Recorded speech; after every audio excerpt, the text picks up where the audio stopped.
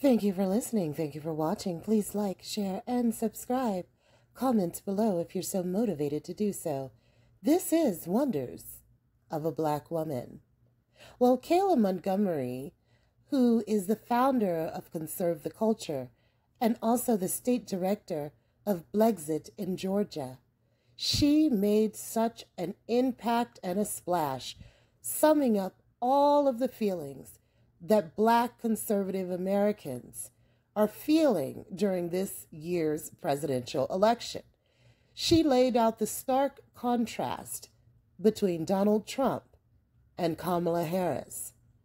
Rumor has it that Kamala Harris's camp and the Democratic Party is up in knots at the idea that effective Black Americans who can articulate perfectly the contrast between Donald Trump's presidency and what a Kamala Harris presidency would do to our country. When Lyndon Johnson signed the Voting Rights Act in 1964, he said that he would have these N-words voting Democrat for the next 100 years. What he didn't count on is the fact that those of us who are not beholden to a party but to a people would stand up not only for our people but for our country. Things have gotten so horrible under the Biden-Harris administration. Those of us who care about our people, who care about our country, are coming out in droves.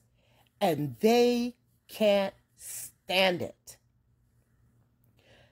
I'm going to play Michaelah Montgomery's speech at the Trump rally in Georgia, Atlanta, Georgia, this past August 3rd.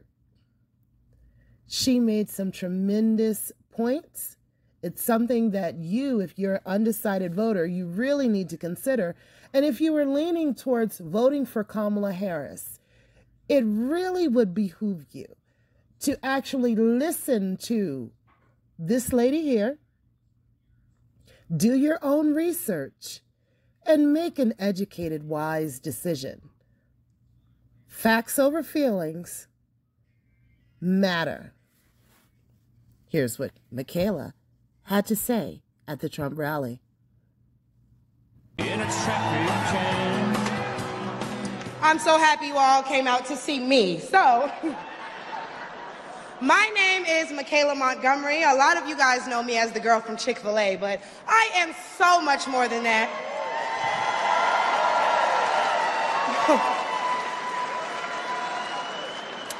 Not only do I serve as the CEO of Conserve the Culture, I am also the state director for Blexit down here in Georgia. I'm a Fulton County coordinator for America First Works, and I'm also launching a podcast on the Patriots Prayer Network, so put some respect on my name.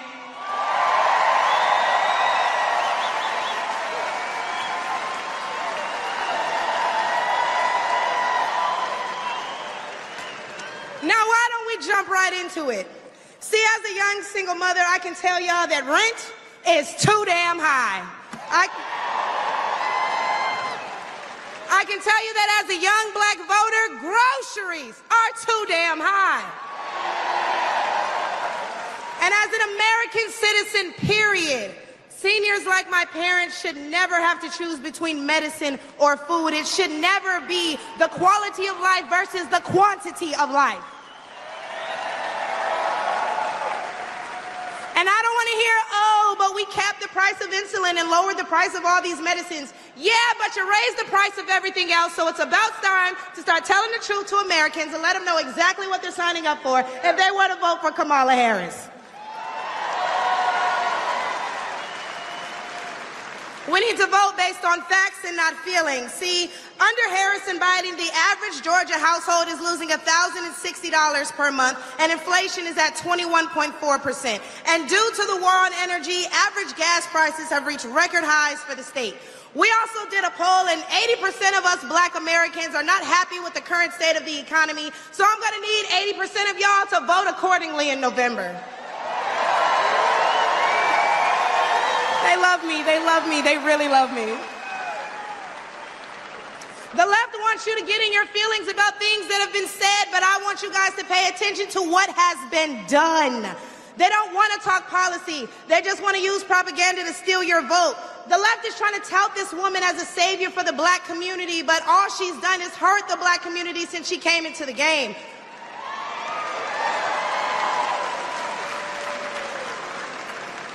See, the first step in destroying the black community is to dismantle the black family. So aside from her record as a prosecutor, why don't we ask Mrs. Willie Brown if Kamala Harris cares about black families?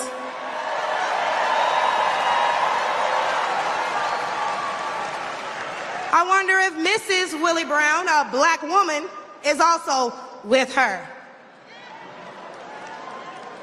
A few days ago, President Trump said he didn't know Vice President Harris was a black woman. I'm trying to figure out what all the outrage is about because she's only black when it's time to get elected. Did I lie?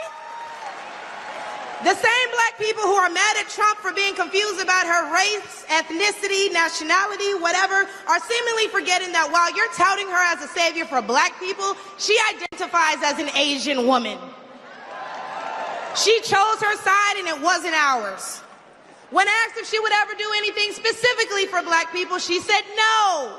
Whereas Trump gave us the Platinum Plan, which specifically uplifted the black community by increasing capital by almost $500 billion, creating 500,000 new black businesses, and would give black churches the ability to fight for federal resources for their communities.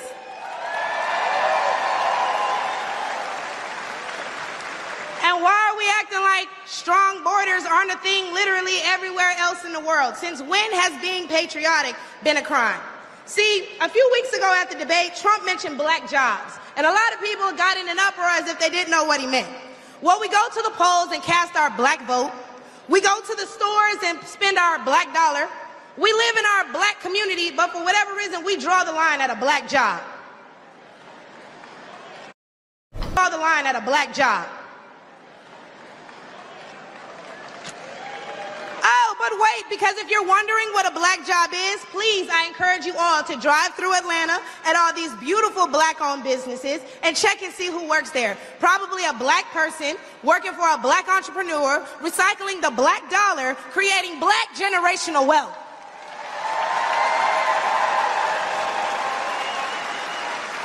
If they come here illegally and they're taking your jobs and your resources, then please believe my cousins in the Appalachians, they coming for you too. And y'all know Kamala Harris has yet to say Laken Riley's name.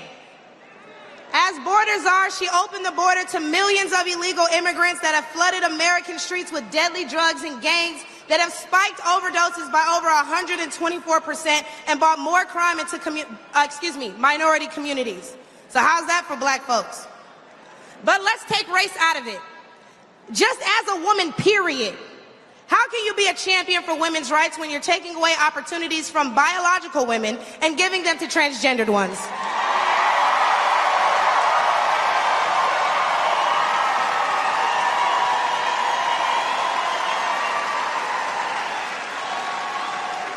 Because I wasn't done. See, how can you promote equity for women and you're allowing men to play in women's sports? And what kind of feminist would still allow men to enter their sacred spaces, i.e. our bathrooms and school locker rooms? Do I even need to mention the opening ceremony at the Olympics? Or the fact that Angela Carini was forced to fight a man and told us that she's never been punched so hard in her life. We cannot allow dangerous liberals who think things like this are okay into the White House, because my daughter will not be fighting a man at her wrestling match.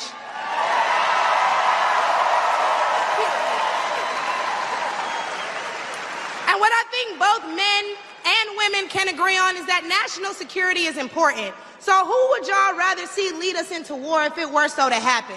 My silk-pressed sister Kamala or the big dog Donald Trump?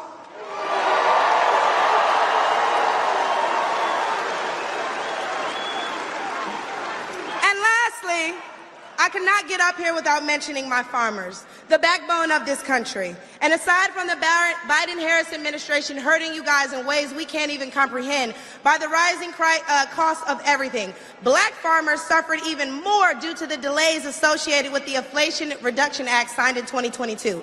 Now, don't let the Biden-Harris administration fool you, because they waited until the 9th hour to sign off on disbursements as a last-minute attempt to garner support.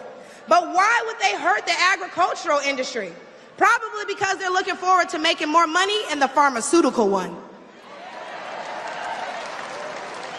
And speaking of pharmaceuticals, because I promise I'm going to wrap this up, when they bring up abortion and they talk about protecting your medical freedoms, don't be afraid to mention COVID.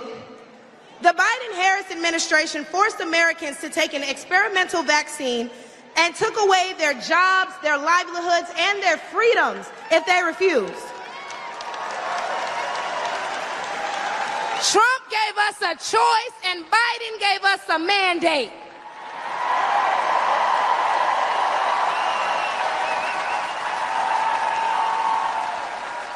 Hey, y'all, because I'm about to kill him with this one. So the next time the left wants to tell you that, hey, abortion is a right and you need to protect your medical freedoms, remember that they took those freedoms away from men and women the second they got in office, and there's nothing stopping them from doing it again.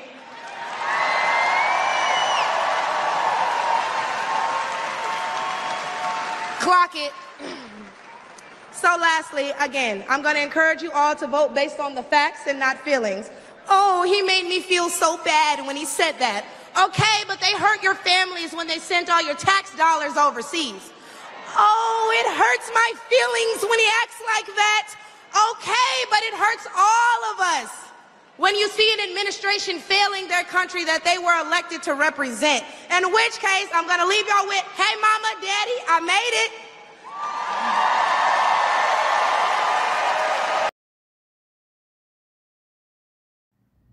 Woo, that was excellent. I love it. He really needs to have more surrogates going out, reaching out to the minority communities, because he gets so much hell when he tries to do it, although he does need to continue to do it. The left-wing media obviously is they're going absolutely nuts, but I will say this. Voting rights in this country mean that you have the genuine right and the protected right to vote for who you choose to vote for. The Democratic Party and members of the KKK and racists, they do everything they can to try to control our votes. There used to be lynchings, intimidations, all kinds of things in the past to try to stop black people from voting, and so many repercussions if people wouldn't win. You notice when the Democrats lose big, they always come out and tongue lash and blame black voters. The Democrats do not own your vote. Just because the Democratic president signed the Voting Rights Act of 1965 does not mean that we should only vote for Democrats. Black people were concerned about legislation, legislative wins, not just a party. And so we need to be careful to not just be beholden to a particular party, but to make sure that you do your due diligence in every election, in every office, up and down ballot, and vote for who you feel is best. No one should be pressured to, harassed, or forced to vote for any particular party or any particular candidate. You have the right to vote for who you choose. Thanks for listening. Thanks for watching. Please like, share, and subscribe. Comment below if you're so motivated. This is Wonders of a Black Woman.